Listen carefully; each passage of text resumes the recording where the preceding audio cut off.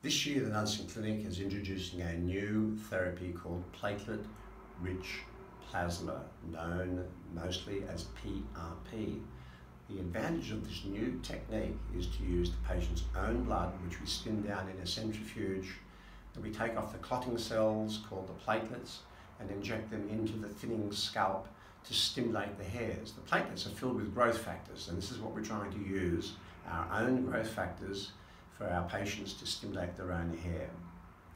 This has particular relevance to patients, for example, who have an early thinning and either don't want to use medicines or have had problems with using medicines in the past. So this stimulation therapy certainly has no side effects. In our clinics, it'll be done by the doctor, which we're going to call it medical PRP, because we're going to do it with local anesthesia, and the doctor's going to be performing the procedure. So this makes it a painless procedure for the patient, and we can stimulate the hairs.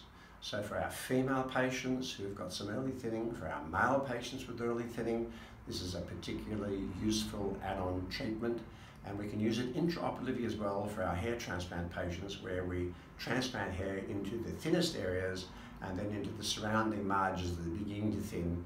We can inject the PRP, again, painlessly under local anesthetic by the doctor, so that we can stimulate those hairs and help prevent them deteriorating.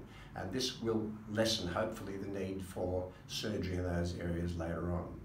So we are very pleased to be introducing this therapy. It's been around for a few years, but we've now got to a standardization, really, of the technique, so that we know that we can use this every 6 or 12 months, depending upon the circumstances with the patient. And the nice thing about that is it's an intermittent therapy, a natural therapy, and doesn't require continuous use of medicines.